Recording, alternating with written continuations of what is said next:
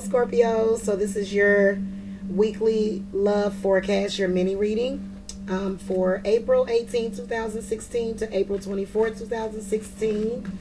We got a card turning over, the Knight of Swords. So you got a message coming. I'm going to put that to the side. Let me go ahead and oh, you know what, Scorpio? I can already see a messy week coming up for you because my cards are flying everywhere.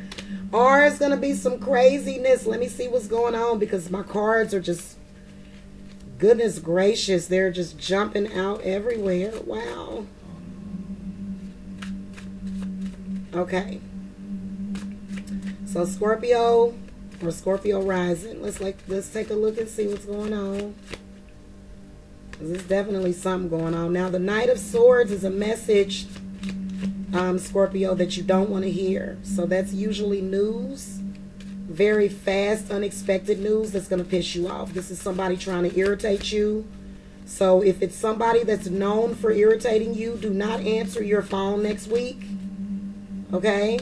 Because that card, I mean, it's going to be some major crap happening, I can tell.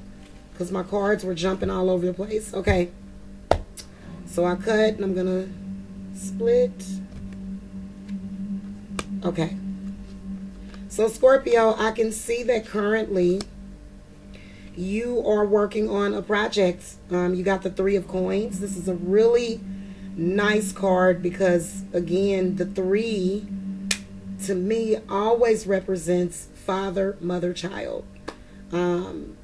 This is the power of three, which is very powerful. This is a collaboration that results in some sort of success, expansion of a relationship, maybe possibly business or money. For some of you Scorpios, you're going to find out your girlfriend is pregnant next week or vice versa.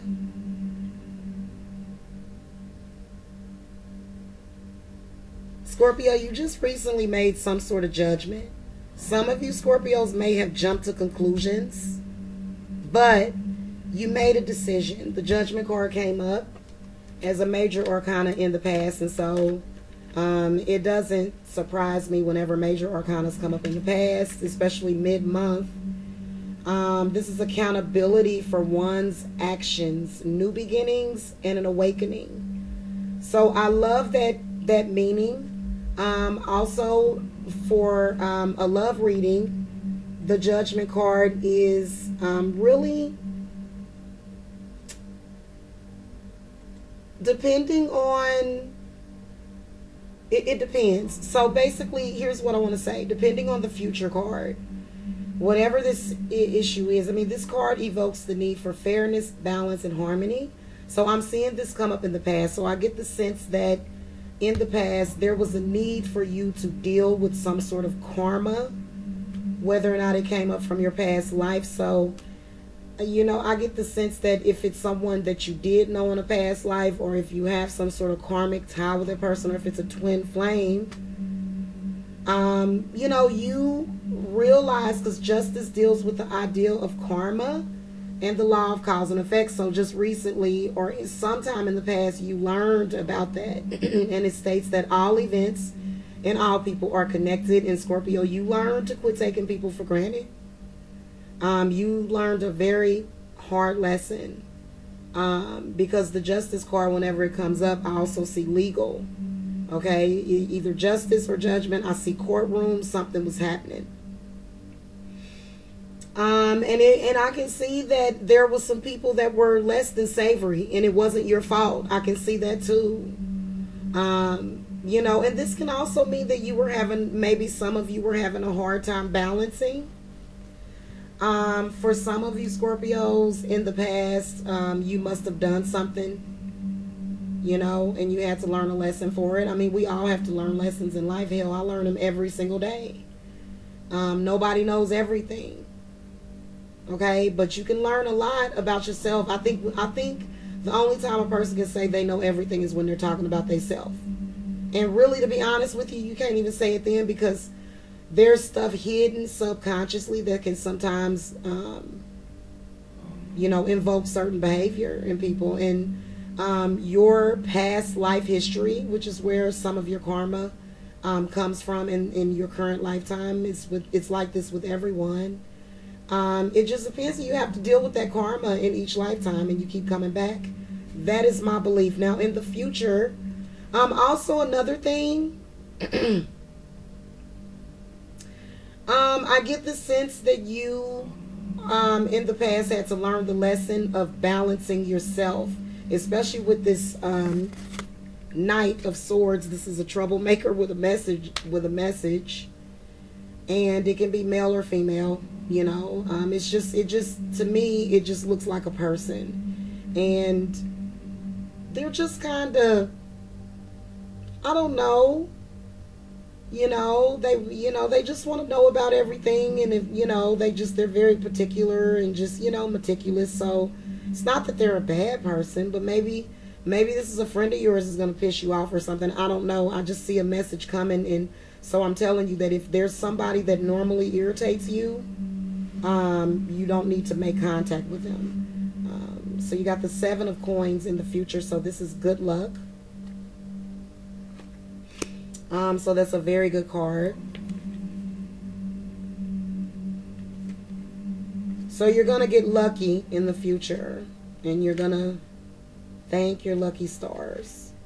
So that's a good card. This is developing skill, also growth in one's ability. So this is you developing the skill to, I don't know, maintain a relationship. A lot of people think it's easy to maintain a relationship, and it's not. So this is taking a moment to reflect on the progress made. So this is you sitting back, also reflecting. The 7 of Pentacles is a young witch, practices her spells in the factory garden, sticking a tree with a rusty nail. She evaluates the growth of her skill. 7 Pentacles bloom from the once dead branches. So she's basically taking negative energy and turning it into positive. This is alchemy. Okay. The tree is even bleeding. So, this is about spirits also. This is a really very spiritual card. Even in the regular tarot, it's a really spiritual card.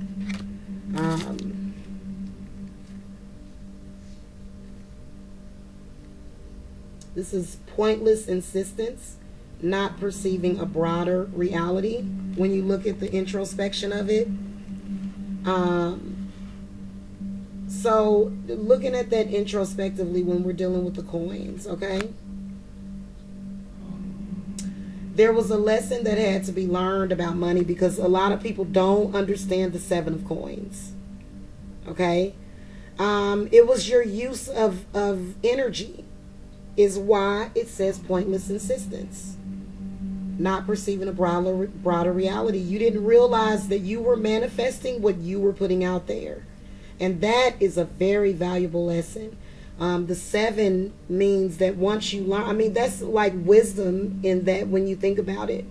Because how would you expect for people to react to you?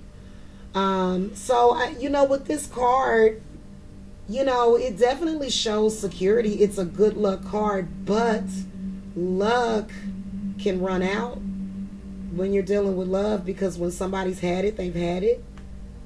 And it's hard, the emotions of love are so difficult.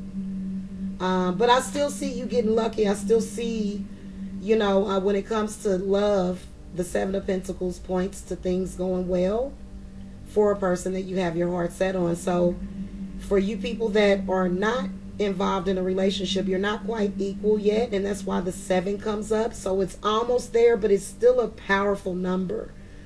When you look at the numerology meaning of the 7.